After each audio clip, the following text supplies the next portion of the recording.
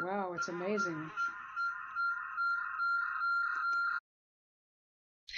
Maybe try turning your volume down just a little gentle, like your speaker volume, so you won't be picking up quite as much. Or I don't know if you can put on headphones, but turning that volume down just a little might help with some of that echo.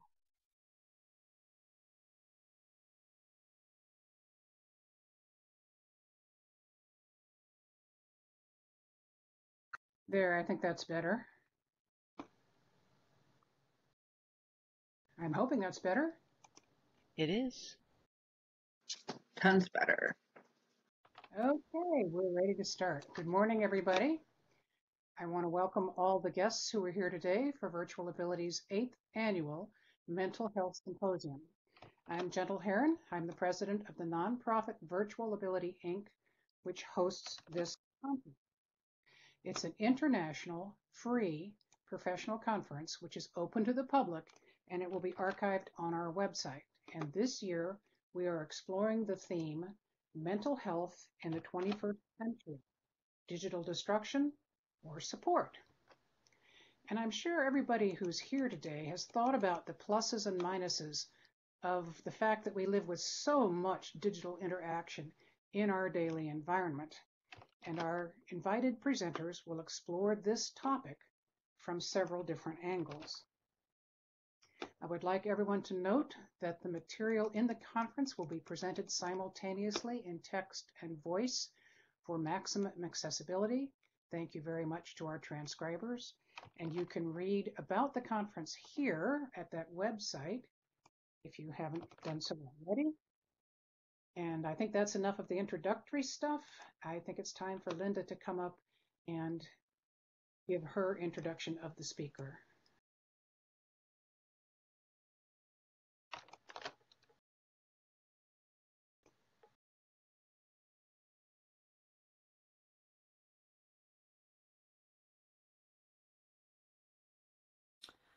Good morning, everyone. Welcome to Virtual Abilities 2019 Mental Health Symposium. I want to thank everyone for being here. I see familiar faces and I see new faces, and that's wonderful. My name is Linda, and in real life, I suffer from different comorbid conditions stemming from Chiari malformation type 1. All of these have drastically changed my once self-sufficient and full and active lifestyle. I am bedridden currently.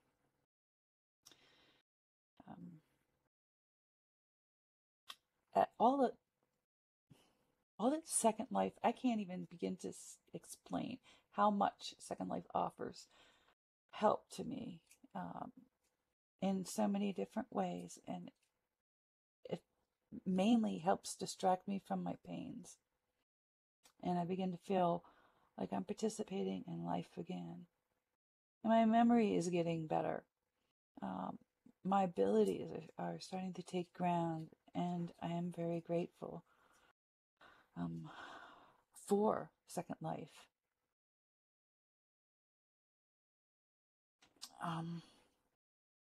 Next, I'd like to introduce Dr. Evelyn McEllhinney is a PhD, a senior lecturer at Glasgow Caledonian University in Scotland. Her research interests lie in the area of emerging and immersive technologies for health and well-being. Her PhD was conducted fully within Second Life, and she has taught many nurse practitioners within Second Life as well. And the topic. I should do the topic, huh? Yeah, the topic of this presentation is the importance of the positive health assessments as assets from participation in 3D social virtual world communities to living and coping with long-term conditions. And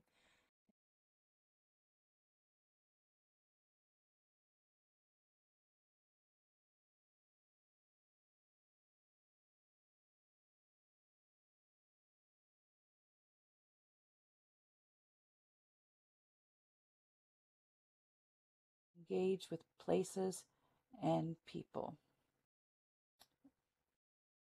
There's two reminders that I'd like to mention. It's first of all, please do not type or talk when the speaker is presenting so that there's less feedback. We really appreciate that.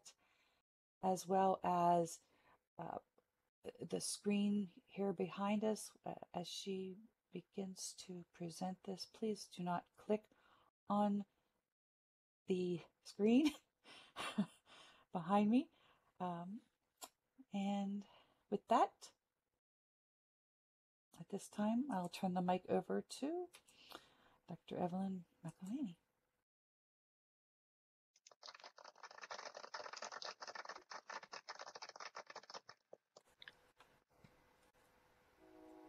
Thank you. I'll just get myself positioned here in case I upset Marcus. Hopefully that's okay. And then just turn myself around. So hi everybody. I'm going to be using Speakeasy. Hi, thanks for coming today and for Linda for that great introduction. As Linda said, I'm going to be speaking about findings from my PhD, which you can find here in this link if you wish. The whole thesis is there, so if you're very bored one night, you're welcome to read all of it. However, what I'm going to do today, I'm going to talk about the second study of my PhD, and as Linda said, which is about health assets. So what I want to do is just to kind of put up this definition of health.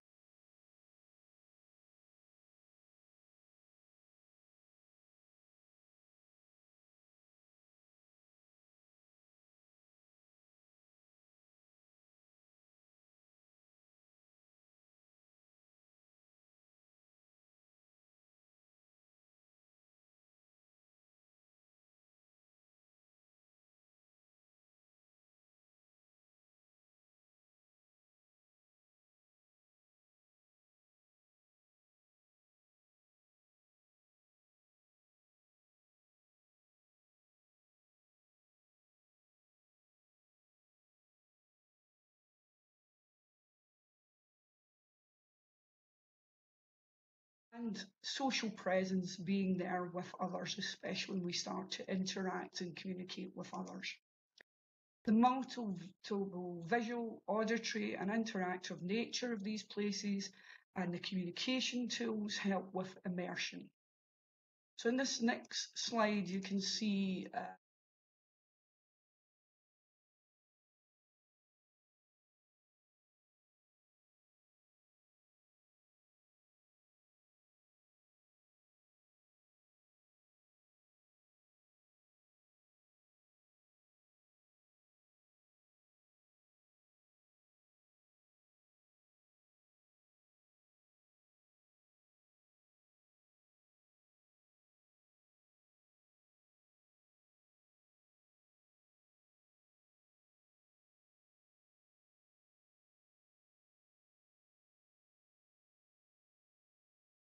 the findings were.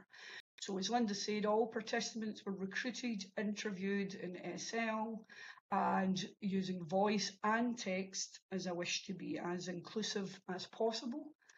And for the purpose of this study, a longitudinal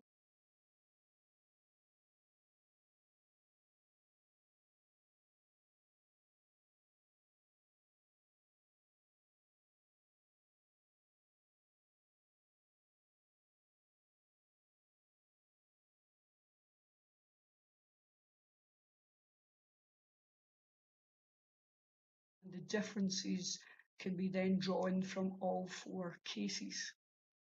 Three methods of data collection were used, semi-structured interviews. So these were very fairly unstructured. There was free text diaries, and as I said at the start, really that was about every time you go into this virtual world, write down what helps you to live and cope with your long-term conditions. So, and people were allowed to take pictures and images of the places that they had been. Pardon me. I also did a social network questionnaire, so the data was collected quite quantitatively, so by kind of numbers. But the multiple methods allowed the integration of the data, so what we call triangulation, to gain different perspectives of the same phenomena over time.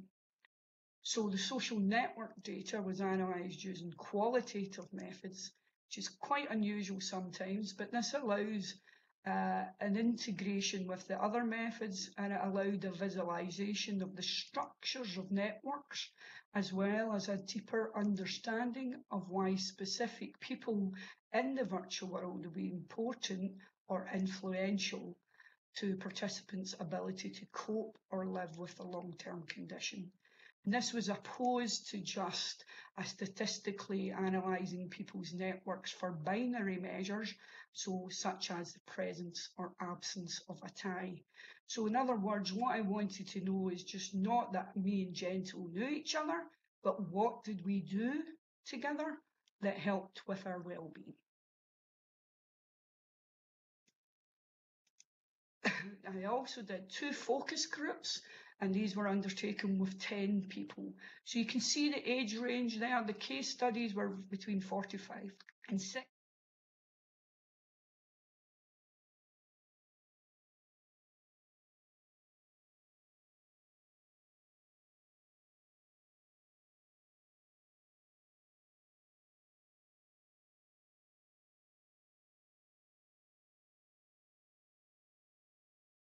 Participants, and Paula was an American white female aged 51 to 60 who was a cancer survivor. Anne was a 45 to 50-year-old single white American female who had quite complex regional pain disorder caused by a kind of post-surgical complication. And she'd had this for a very long time, and this caused severe burning pain and swelling, and really constrained what she could do, and she had to take a lot of medication for her pain. And she really needed assistance with the activities of daily living, and without this, she was bedbound and housebound. So, and she was also deaf. John was a 51 to 6-year-old married white English male. He had suffered an ischemic leg, and then he was able to work in the virtual world, but unfortunately he then had a stroke, which meant that he felt it difficult. But that's important to remember the process of John, that he really had built up a big professional network, and then he had the stroke. So this is important later on when you see the kind of way that John talks about his network. So his physical and his cognitive disabilities left him with poor mobility, cognitive difficulties, and unable to drive, and essentially housebound as well. And Mary was a 51 to 6-year-old married white American female who had multiple long-term conditions which required several regular medications to control her symptoms. She was unable to work in the physical world because of this, and this caused quite chronic pain, fatigue, confusion, and she'd also been previously diagnosed with depression and post-traumatic stress disorder. All of the people in the focus groups had some sort of either intellectual learning or physical disability also. Some of these from birth, some were at a point in their life which required an adjustment to their life. So the findings really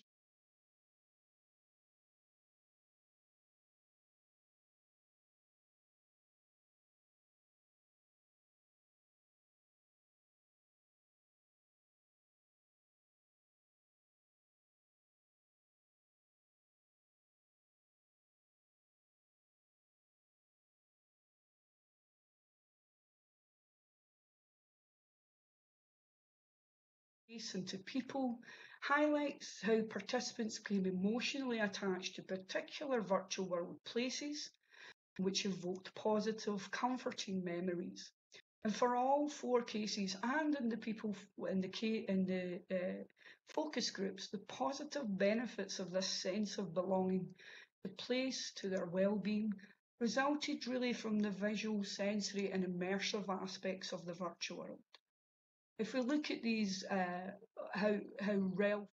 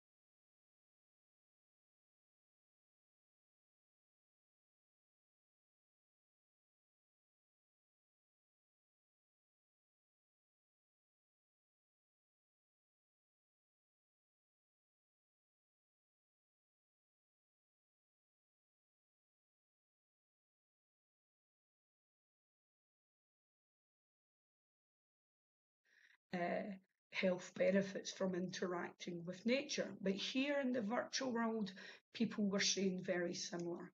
So this biophilia hypothesis was in the virtual world, and when Sue Thomas argued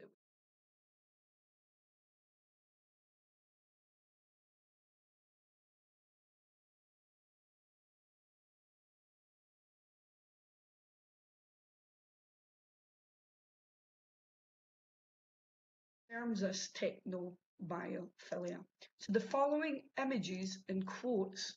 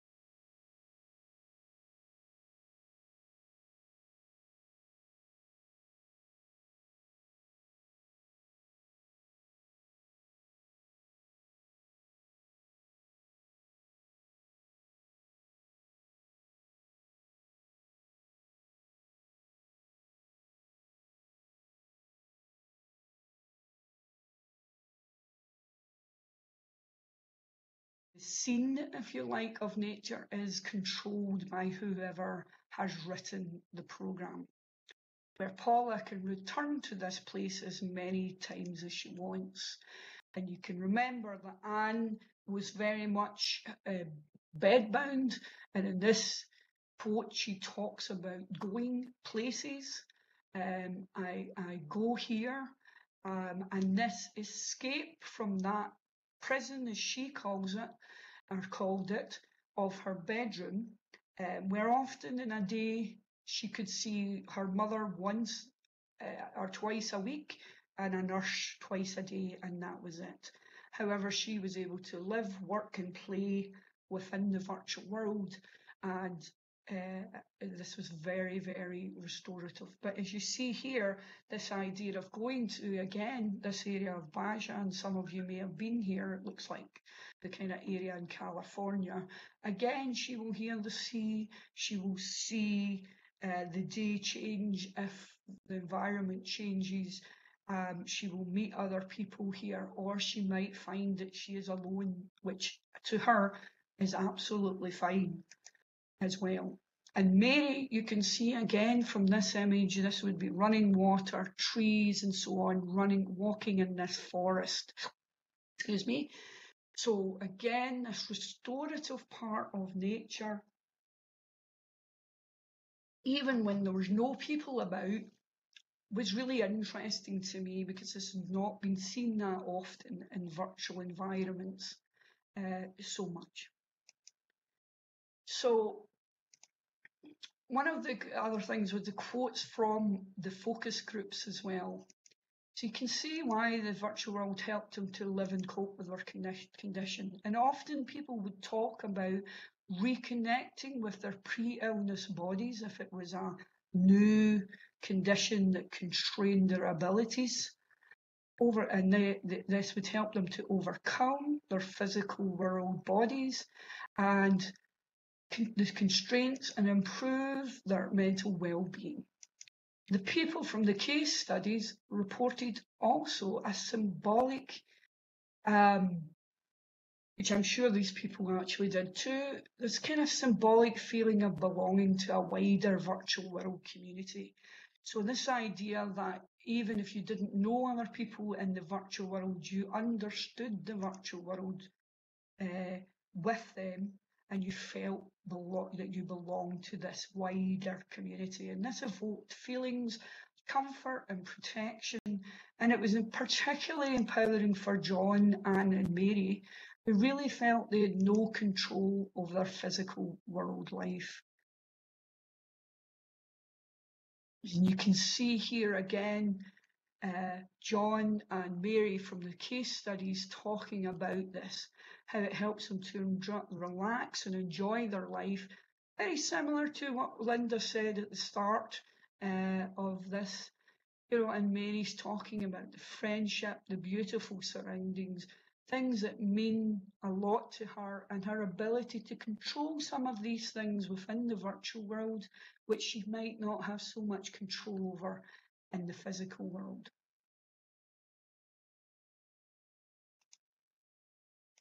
However, the social network interviews allowed participants to specifically state and rate the importance of particular people from their personal networks to their ability to cope, and combined with the other data sources, evidenced a sense of belonging to people and to individuals and the collective benefit of communities as opposed to their sense of belonging to the virtual world as a place.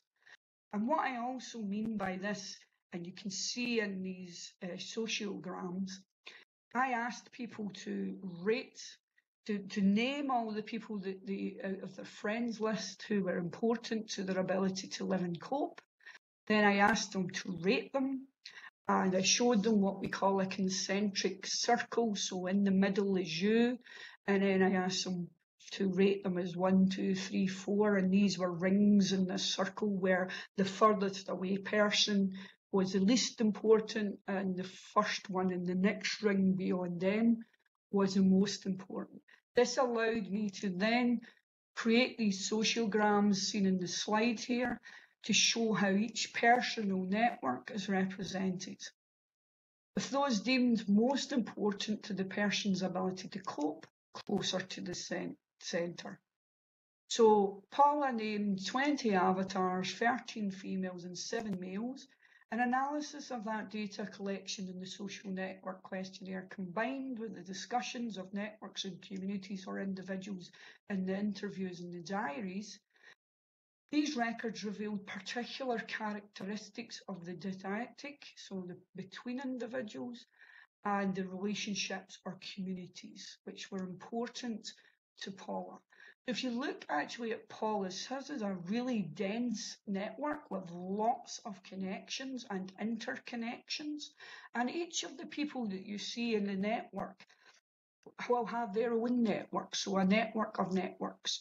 So therefore, social resources, information, emotional support can be spread across the network, creating almost a contagion of spread. So if everybody in the network is of the like mind and is very enthusiastic or very activist, which Paula spoke about, then often that's spread across the community. For Paula, she split these into 2 groups.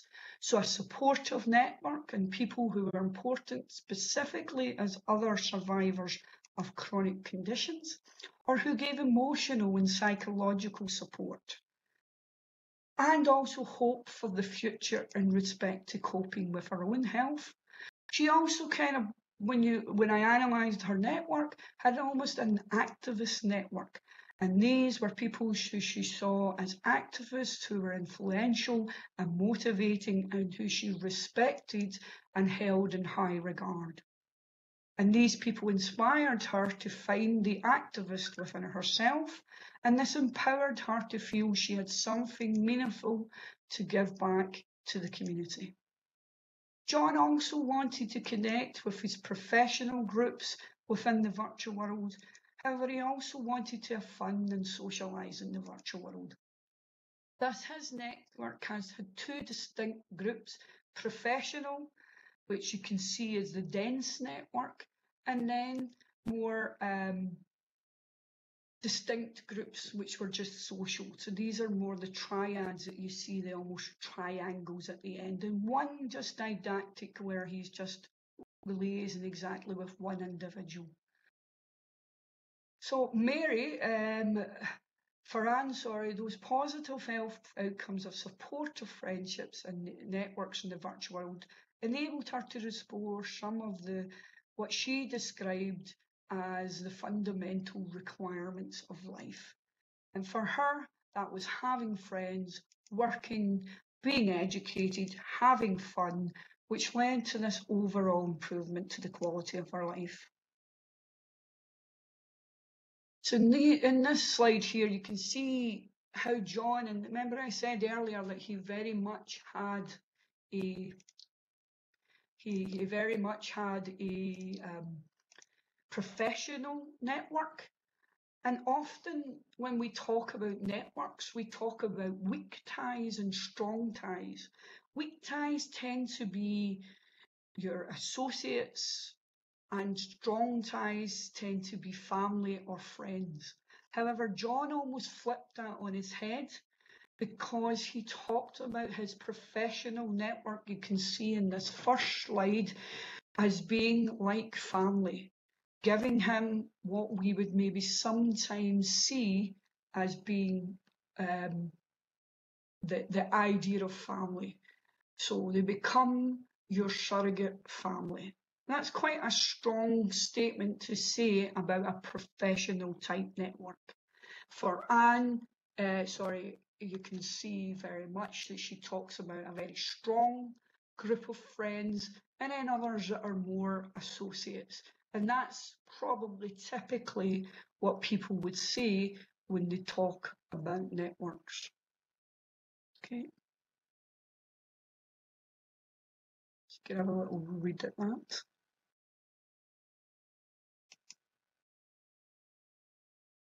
One of the other themes or sub-themes of belonging to people was this idea of building resilience and regaining control. When discussing the consequences of long-term conditions or disability, participants consistently mentioned a feeling of a loss of control. And this is often seen in other physical world research. So this loss of control in their physical world life, and they discussed how the virtual world offered multiple ways to regain control. They considered how they chose to represent themselves via their avatar, and it's one of the ways to regain control. John, Anne, and Mary, who all had physical disabilities, talked about using their avatar to mask their disabilities. So that often they wouldn't tell people that they had a disability until they knew them very well. And they, of course, couldn't do this in the physical world. They represented themselves as non-disabled or as able-bodied, as sometimes used in some countries, and younger and attractive. John described this as allowing him to partially return to his former physical self, and often they believed the ability to conceal their disability was almost like a self-protection, and they wished to protect them from the adverse consequences, because as we know, non-disabled people often have difficulty approaching or discussing or talking to disabled people because they focus on the disability instead of the ability. So the consequences are people's negative assumptions were often obvious within the physical world, and Anne stated that as in the physical world, she assumed the self-disclosure of her disability would make people feel sorry for her. And she really didn't want that. She didn't want any pity. She therefore told very few people in the virtual world about her disabilities, although she did not hide her deafness because she had to tell them if they were using voice, etc. She also enjoyed seeing her avatar dance, fly and walk, activities which she was unable to do in the physical world, and I know Gentle has discussed this before, and many of other people that I've met in the virtual world. And Mary's multiple health conditions had left her feeling that her physical world body was prematurely aged and damaged. She believed her physical appearance, that she looked ill, and this is a profound, negative effect on her body image and self-esteem. So she wanted to use her avatar to portray a virtual image of what she classed as her pre-illness body, which she believed was attractive and healthy. The ability to view her avatar as healthy then allowed her to feel more attractive and increased her self-esteem, and she believed it had contributed to a reduction in her body weight in the physical world. And you can see here, although I didn't collect physiological tests or whatever, you can see in this that Mary very much talks about her reduction in blood pressure because she is much happier, she is less stressed, she's distracted from her pain, she's using her medication less, etc. So she looks forward every day to being in the virtual world, and this obviously is showing an increase in her mental health well-being.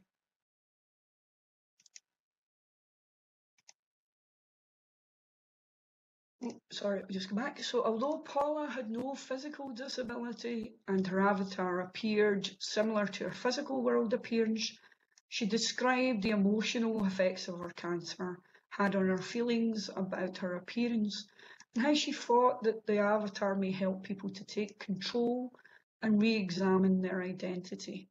And this, I think, one of our speakers may be speaking about, or I'm sure you've read some stuff from Tom Wellstroff and Donna around this.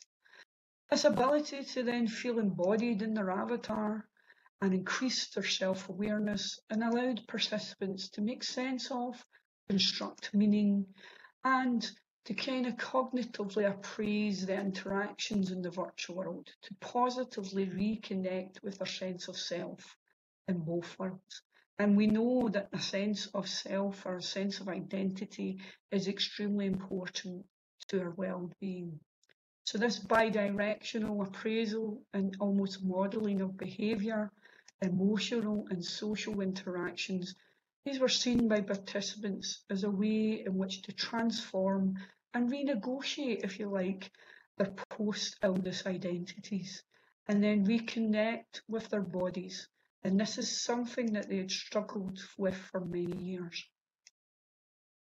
Mary, John and Anne described the virtual world as a place that offered them a choice, control, and escapism and freedom from their physical world responsibilities and constraints caused by their multiple long-term conditions.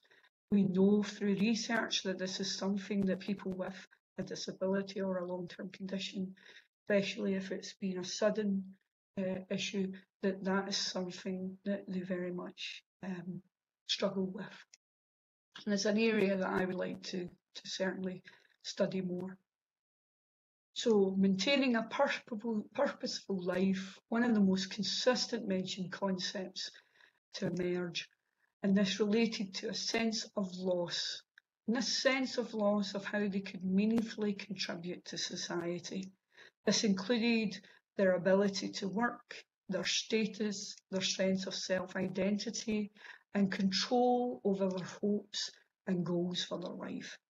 However, they believed that the virtual world allowed them to develop strategies to adapt to these losses and reclaim, if you like, some of their pre-illness goals and set new goals, resulting in a sense of purpose and meaning to their virtual world and physical world life. This leads me on to the core concept from my study.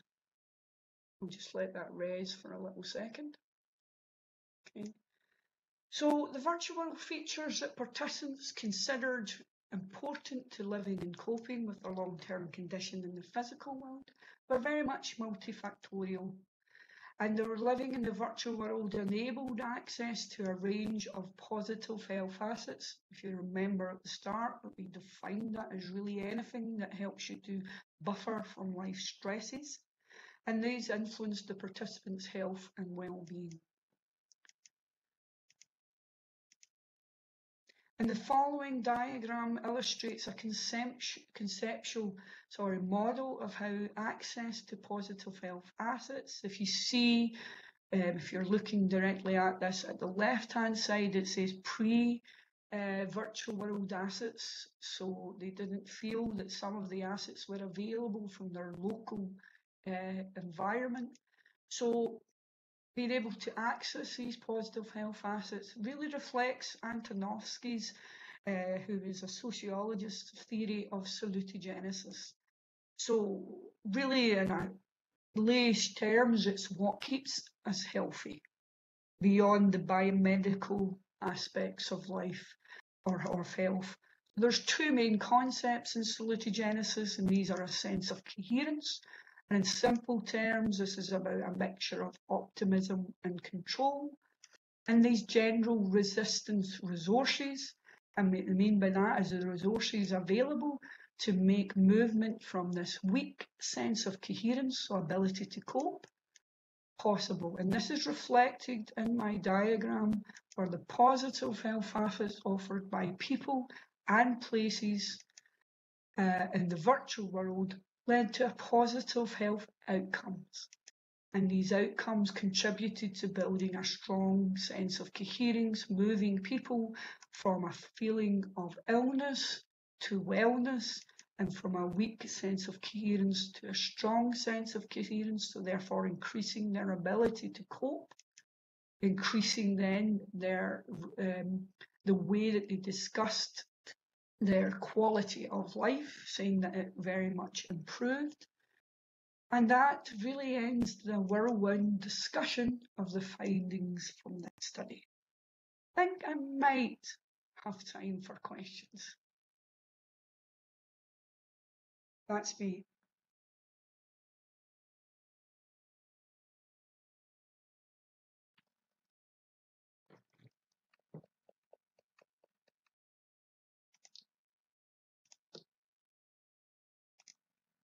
Thank you, Gentle, thank you.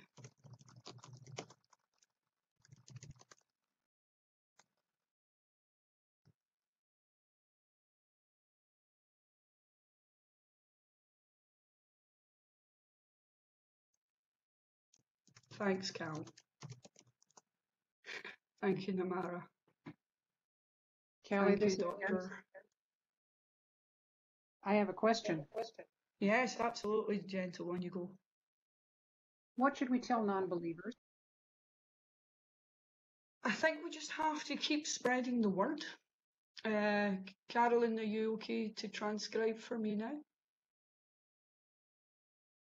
Yeah, I mean, last week I presented, or sorry, a few weeks ago I presented this in New Zealand at a huge health conference for the International Union of Health Promotion and Education. I've done a webinar for Digital Health Scotland, and I try to promote, I actually played your video there, Gentle, about what Second Life meant to you, because it's very much captured from this study. I should have just spoke to you really, but so I think it is really just about keep going with this and keep going with it. Actually, in the UK, the Stroke Association have built their own virtual world and used it with some people with stroke and have some fantastic results, which are exactly the same really as what we know happens in Second Life. And in a way, although they've created their own Second Life, in a way it doesn't, their own virtual world, it doesn't matter, because again, it shows others the possibilities. So keep spreading the word. Does that answer your question? And let's do more research, gentle.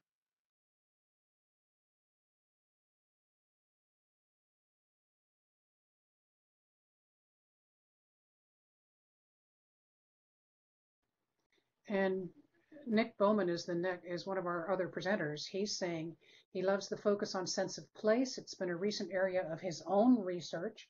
He's curious to know if you, Callie, had a sense of A, emotions that folks were feeling, and B, what objects or things in the space folks attached their emotions to. Hi, Bo. Nick, absolutely. I mean, I think the quotes that I've selected here are only a small amount of the quotes. As you know, in qualitative data, there is a huge amount of quotes and data that people say. But the participants were very, very expressive about how the meaning of the virtual world and about the places that they went. The very interesting part of doing research in virtual worlds, not on virtual worlds, but in virtual worlds, is the ability for people who are taking part to give you basically a slurl to that area.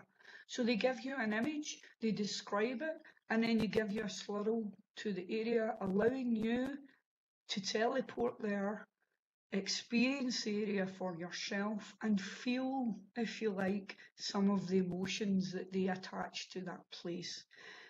And for me, that allowed me to have a much deeper understanding of an ability to analyse that from a qualitative perspective.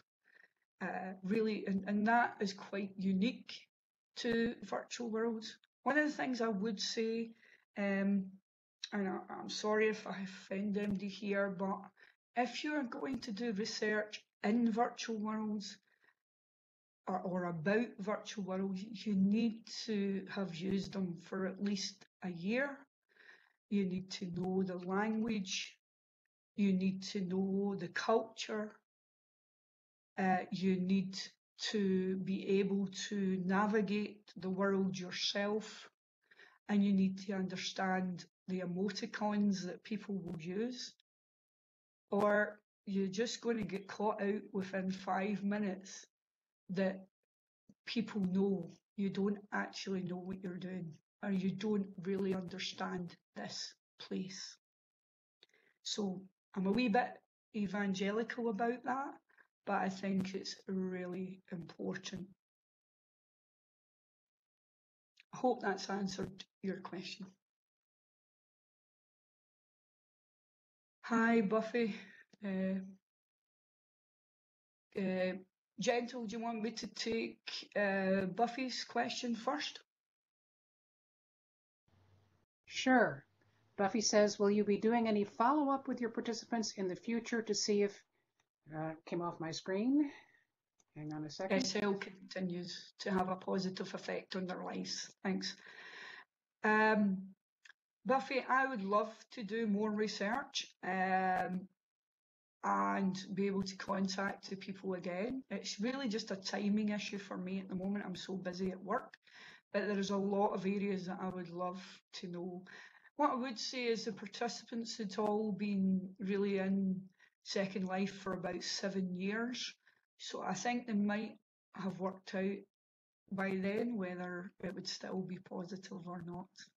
So whether it would be useful to go back to those specific people, I'm not sure. Okay, I'm just going to scroll up a little bit.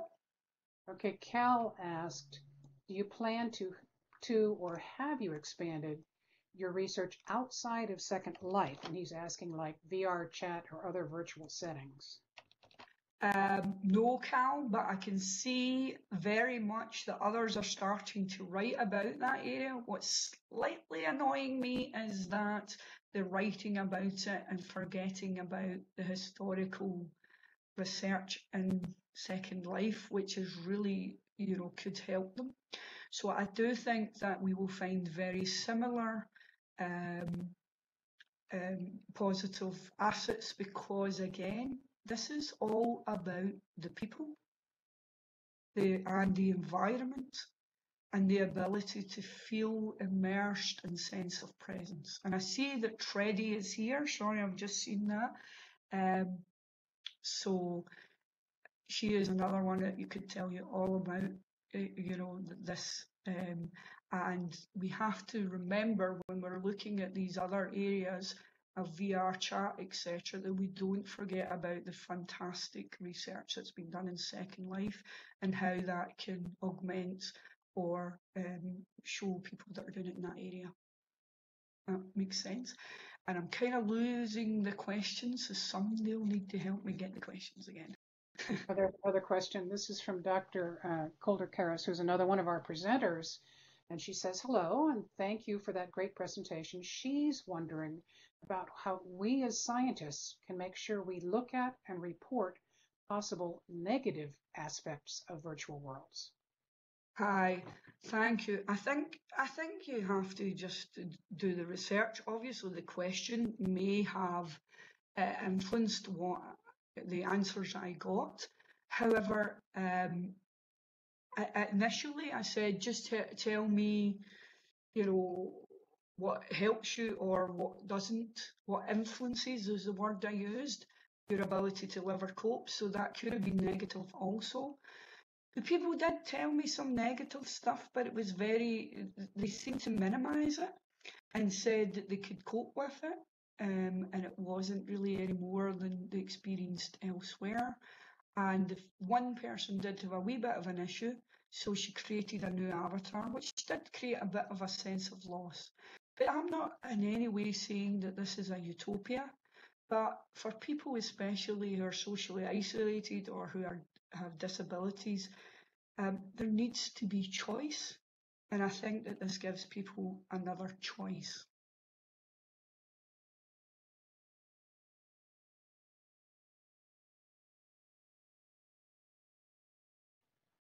And Kelly, as often happens in these sessions, we have some people volunteering. So Zuna is saying she can participate if you have further research.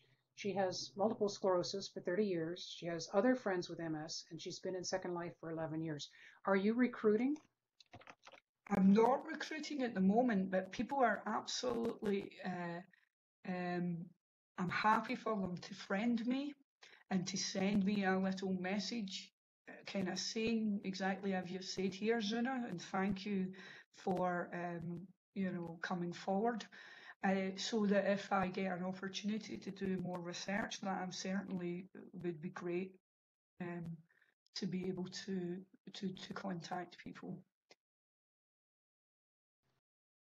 One of the things that I would say is the generosity of time, especially when sometimes it was a very difficult to stay online, either talking or typing for over an hour sometimes in our discussions, was just phenomenal. I found that quite phenomenal. And it was really quite humbling, actually. But I do think that people were really glad that somebody would hopefully listen to what was going on, because I think when you're not in this world, it can, as Gentle says at the start, be difficult to kind of turn folks' heads. But I do think that the increase in the critical mass through Tom, Donna, myself and others' research is starting to slightly change the tide. And even if VR chat or VR is the thing of the day, it is still talking about very similar psychological processes. So I think the more that we do this research and the more that people do it elsewhere, the more that this will come through, and we may, change that kind of process. So I would love to do more research.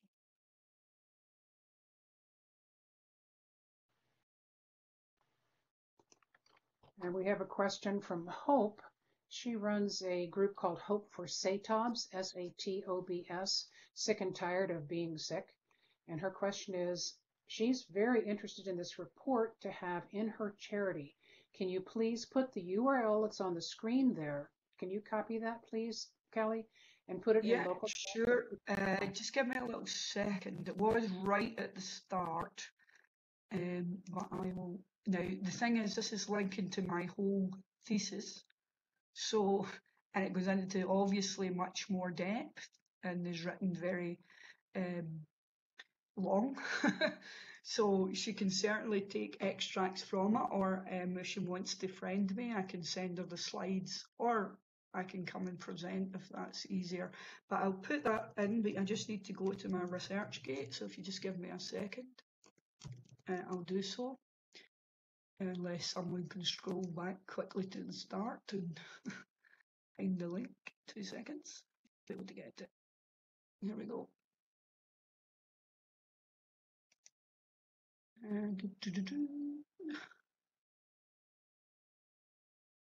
Sorry, no, not below.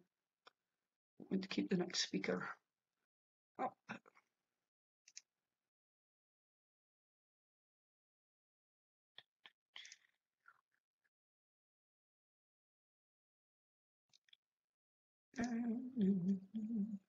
All right. I'm so glad I got over a bit of a cold, and my voice doesn't sound quite like this, but yesterday it was much more husky, so I'm glad it's a bit better today. Or you might have been wondering, what in the devil is this person? Who is this talking to us? Okay, I found it. This one will be fine. There's 2 actual links, but there you go. Excuse me. So if someone could save me this transcript, that would be amazing, if you didn't mind. Ellie, this is Gentle. You're fine on time. We've got a few more questions here. Perfect. I want to point out to the folks in the audience that you are a nurse. You are also an educator as well as an academic researcher. So this is a great comment and question from Dr. Karas.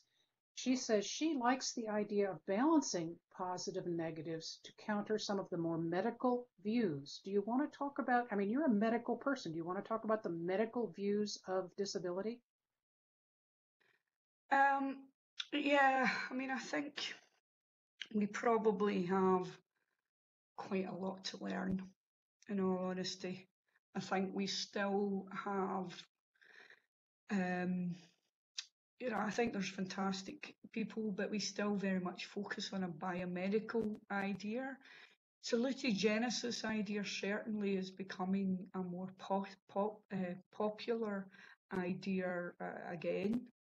And so this focus on what keeps us healthy, not what makes us ill, if you like. So I think from our point of view, we can keep a balance between the positives and the negatives. We can certainly point out when there is issues around addiction to social media or whatever else.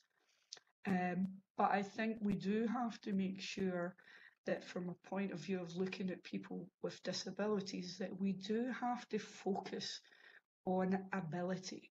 What is the person's ability, not their disability? Just like in our communities, we need to look at what's the assets, so what is the things that make this community strong and good and gives a sense of place and belonging, and not what are the deficits in the community, which we often do, is we often go in and say, let's look at all the things that are wrong here, and we, from our ivory towers, will tell you, or in our position of power, will tell you what you need to do. When actually it's the community that should be telling us what we need to do.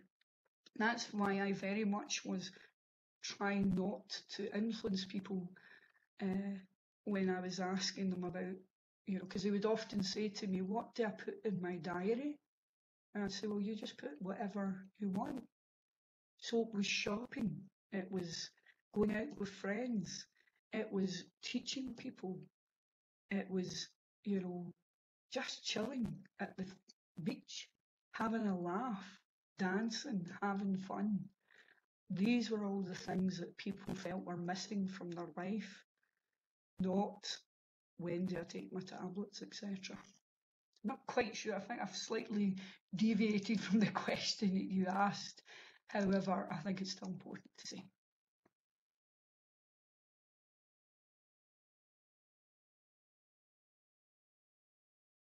Do you have another question? Other presenters are saying a few things. Nick Bowman is saying we are often so quick to pathologize otherwise normal behaviors. Absolutely. Michelle is saying what you've just said applies to views of disability, but also to views of virtual worlds. Absolutely. And the thing is that's... Michelle, the transcript will be available. Sorry? The transcript will be available.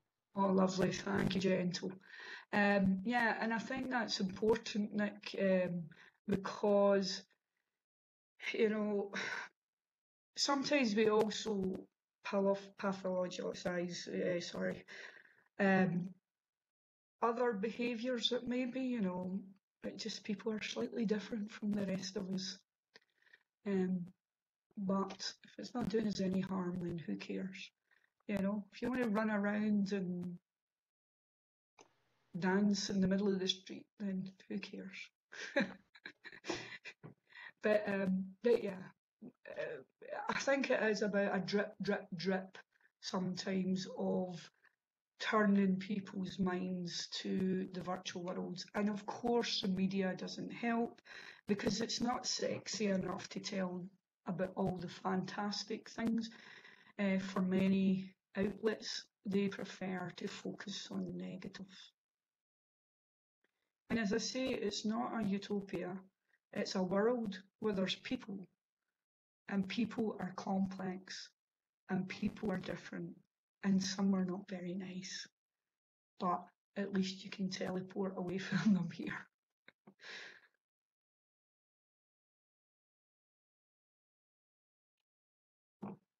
And Shyla, who is not exactly a people but is a gecko, says... Yep, I know Shyla. Hi, Shyla. She said she wishes that all of us could mail this study to every professional who is so worried about us becoming part of the quote-unquote screen generation. I wish you could do that also, Shyla. I'm trying my best to present it at as many places as I possibly can out with the virtual world, because I think many of you hopefully find that this is transferable to your life, and that many of the quotes I'm sure you've talked to each other about and that you can relate to. It's sometimes just making sure that people out with the virtual world, who often see all of this from their own frame of reference, instead of thinking about, well, what if I was socially isolated, or what if my body didn't do what I wanted it to do anymore, etc. So sometimes it's just about getting that out there. And that happened very much in New Zealand. A number of people said, oh my God, I didn't think of it like this. And I just think this is fantastic and fascinating, and an area that is rich for research, and an area that gives another place for people to find that helps their health and well-being. Because the reality is that healthcare practitioners only spend a short amount of time with people. People have got to live and cope the rest of their time on their own, out with any benefits from us. And that is where these places, to me, as I say, give another choice.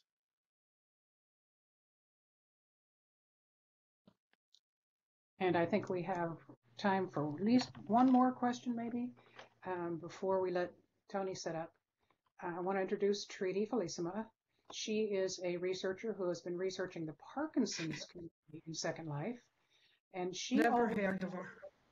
She always reminds folks that we're humans at the keyboard. We bring all our human traits here too, the good, the bad, and the ugly.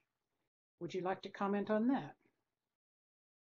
I would say that that's absolutely true, Tredi. And you and everybody probably in this audience will know that better than most. However, as I say, there is some ability to cope with that. I think we have to accept that, you know, any place will have, or any space, which I kind of tend to talk about as the rest of the social web. I don't really talk about that as a place. Will have the good, the bad, and the ugly. But if we can, as we do in the physical world, pull ourselves away from the negativity and find ourselves back in the positive networks, then that contagious positivity can go through the network and can pull us up. So just as negativity can go through a network, positivity can too. So it's sometimes pulling away from that. I think one of the really important things about virtual ability and all of the fantastic mentors like iSky, etc., is that ability to connect people with these groups and with these people who are so generous and so altruistic that almost is a safety net, I think, for people when they come into the virtual world. And it's great if you're able to introduce someone to that. I think maybe the first landing place in Second Life should maybe have a list of, here are the good guys. Click here and you'll go to the good guys. Here are the folk that will keep you safe.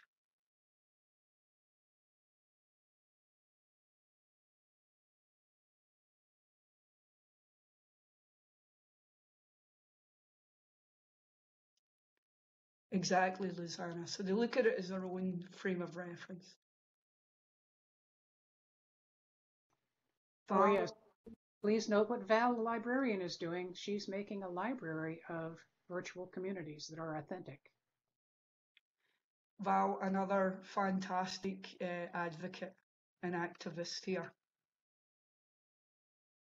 I'm quite privileged here to be able to speak to you today, and it's so fantastic to see that there is many of you still here doing this brilliant work, and that to me keeps me hopeful. And I've heard the same old story that Second Life won't be here next week, but hey ho, the people were here.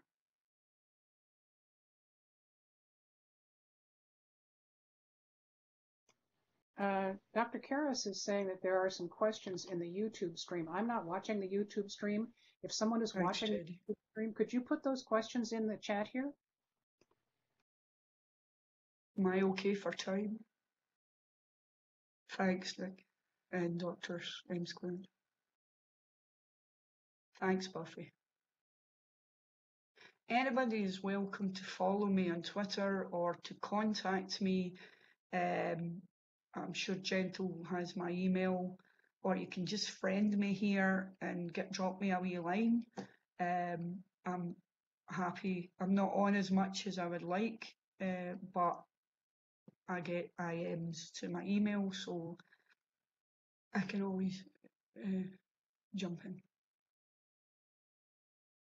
Exactly, Val. And I want to thank Kelly. This was really a fantastic way to open up our conference. You always are so positive as a speaker. Thank you for sharing your work, not only here in Second Life, but you share your work lots of places in the physical world as well, because you're such a really good ambassador. Oh, thank you, Gentle. Oh, that delightful. definitely means a lot coming from you, a friend, but it's such an inspiration. Sorry, that's my phone. Shut it up. Oh, good. So thank you again, Gentle, for inviting me. I'm really delighted to be here.